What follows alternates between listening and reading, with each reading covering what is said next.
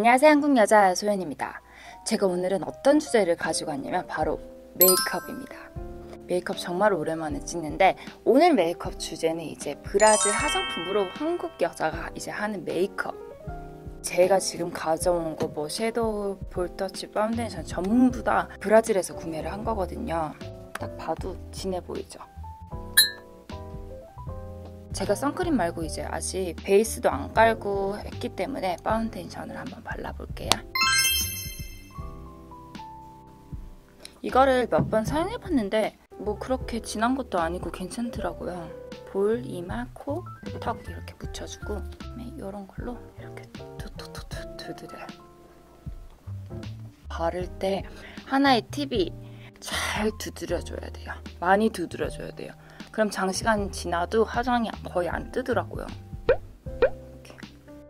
여기 이제 눈 쪽에는 뭉칠 수 있으니까 눈 위로해서 이렇게 해주시고 눈두덩이, 눈썹 쪽까지 이렇게 괜찮지 않아요? 이제 눈 화장을 해줄 거예요. 우선 깔 거예요. 이거 색깔 되게 예쁘더라고요. 이거예요. 우선은 이제 이 색깔 섞어가지고 이렇게 저는 여기 반 정도 해줘요. 왜냐면은 전체 다 하면은 눈이 부어 보이는 느낌이 나더라고요. 그래갖고 이렇게 돌려가면서 반 정도. 그리고 위에도 이렇게 위에 할 때 아예 전체를 안 하고 반 정도. 이 제품이 약간 펄감이 조금 들어가 있고 되게 자연스러워서 좋더라고요.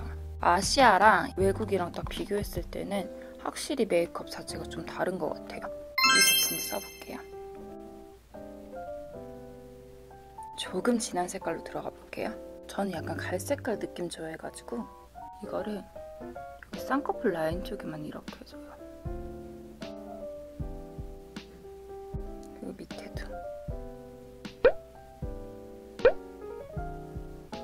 그리고 약간 더 진한 색깔로 이제 끝쪽에만 이렇게 해줄게요.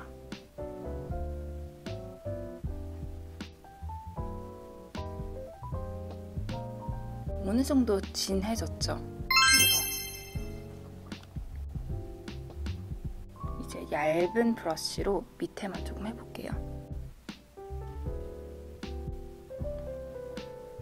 이렇게 해주시고 그 다음에 눈썹을 그려볼 거예요.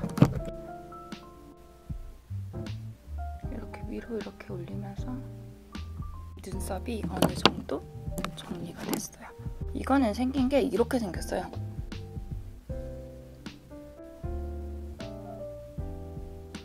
이게 되게 좋은 게 그냥 눈썹 모양대로 그리면 돼요.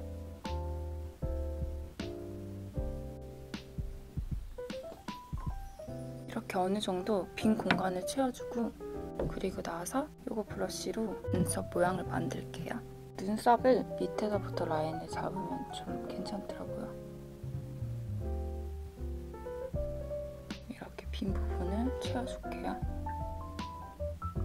한국 사람들은 눈썹 일자를 많이 그리는데 외국 사람들은 눈썹을 이렇게 올려서 많이 그리더라고요. 한 번 더 빗어주고 여기 앞에 콧대 라인을 살려주기 위해서 이렇게 뭉퉁한 브러쉬로 이렇게 라인 쪽, 눈썹 쪽 이렇게. 그럼 진짜 콧대가 되게 이렇게 높아 보여요.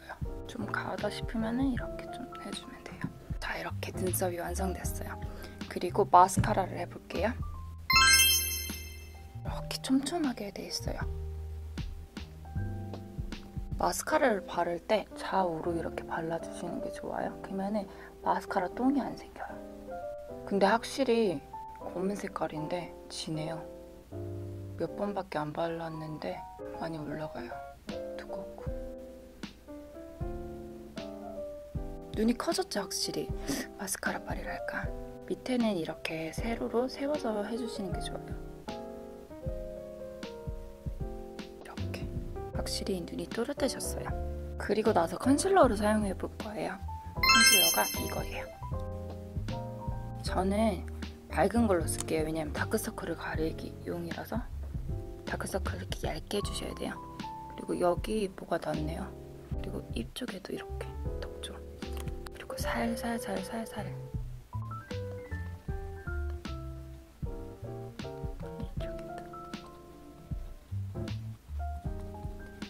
그리고 눈도 이렇게 위로 보면서 되게 잘 가려진다. 이거 컨실러 되게 자연스럽게 잘 가려지죠.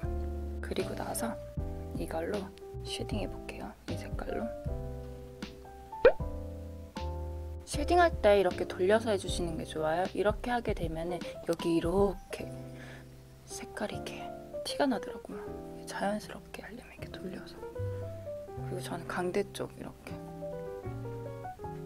헤어라인 이렇게 다 돌려서 이렇게 해주시고 파우더 칠을 할 거예요. 이렇게 코 쪽에 이제 이렇게 전 이마 쪽. 그리고 진짜 한 가지 팁이 이런 파우더로 이렇게 입술에 이렇게 해주시고 그 다음에 색깔 바르잖아. 립스틱 바르면 확실히 색감이 이쁘고 덜 지워지더라고요.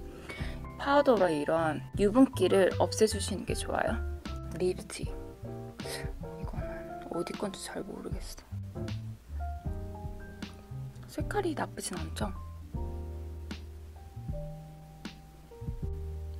그리고 저는 립스틱을 아예 막 라인대로 그리면은 잘 안 올려가지고 이렇게 자연스럽게.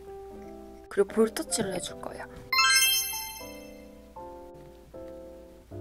중간 정도 해줄게요. 이 정도. 좀 진하게 해볼까요? 이걸로 해볼게요. 이렇게. 여기 볼 쪽이랑 강대까지 이어주시면 돼요. 되게 진하네. 두 번째 색깔로 할게요. 이렇게 강대까지. 이게 확실히 더 낫죠? 근데 되게 진하다. 이렇게 좀 진하다 싶으면은 이거 이렇게 두드려 주시면 돼요.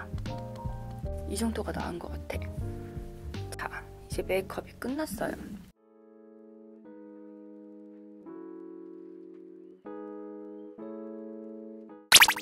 브라질 화장품으로 한국 여자가 이제 메이크업을 해봤는데 어떤 것 같아요? 브라질 느낌이 하나도 없지 않아요? 그러니까 화장품이 중요한 것보다 화장법이 중요한 걸로.